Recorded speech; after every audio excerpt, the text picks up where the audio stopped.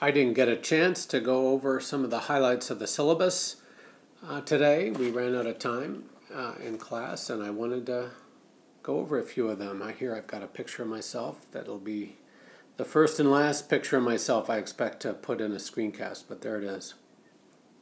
All right, the first thing in the syllabus that I wanted to describe was the curation assignment. This doesn't come up until the very end of the course, but in that last module, I'm not giving you an article to read with my own questions about that article to link it to course material. But instead, I'm going to have you focus on an issue. That last module will just be talking about economic policy and mostly about the environment, but about other areas too. So I want you each to find a topic, and then instead of writing a paper on it, I want you to do something that's a little bit like writing a paper, but I want you to do it in a format that curates content that's out there.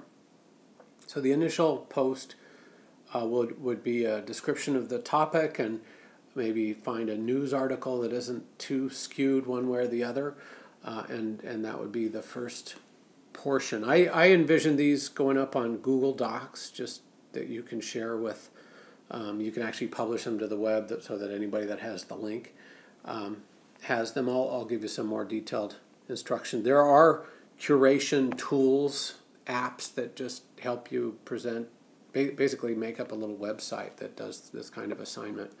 I can point to some of those, but they're not required in any way. A simple Google Doc is all I'm looking for. Anyway, the next point, I want you to just write up briefly the economic analysis that would be relevant, and maybe link to the portion of the textbook that contains that analysis, or maybe some other source if you can find one. That can be your paragraph, and maybe a graph that you draw up and take a scan of it and pop it into the assignment. And then what I want you to do is to find some material on the web. I assume it's going to be on the web. Find some material that consists of proponents of at least different views. You might not find completely opposite views. If you do, that's great. But find some articles where editorial writers or bloggers are proposing opposing viewpoints, and then I want your commentary to introduce each post. So and so is writing in the Honolulu Times. I don't know the name of the Honolulu paper, but that this is a good idea, and you might even summarize because ... On the other hand, this editorialist from blogging on the site Hawaii Forever takes issue with that view and presents this, and then link to that article. And then finally, at the end of it all, I want your take. I want complete sentences and reasonably coherent points, but it's not as formal as writing. It's not as formal writing as, say, a paper would be. So, and there I would say, in my view, you would say, in my view, Mr. Ho has the better perspective on the issue.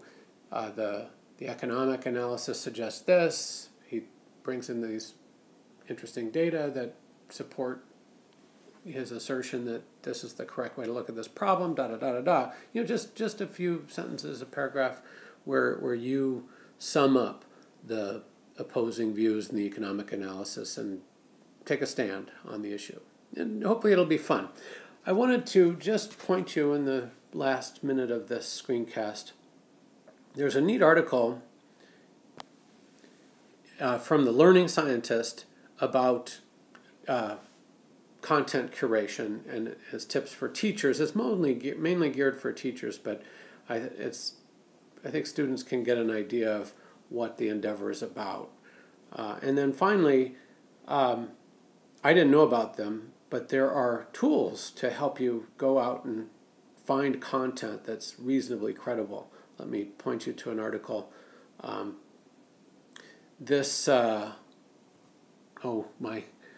screencast controller is obscuring the website, but at the top of the picture that you're seeing, there's the website where this article is. Just go to that website and search the article title, and there's a ton of information for you. I'm not expecting a super slick content curation, presentation. I'm just thinking scrolling up and down a Google Doc. But if you want to make it fancy, that's all the more power to you.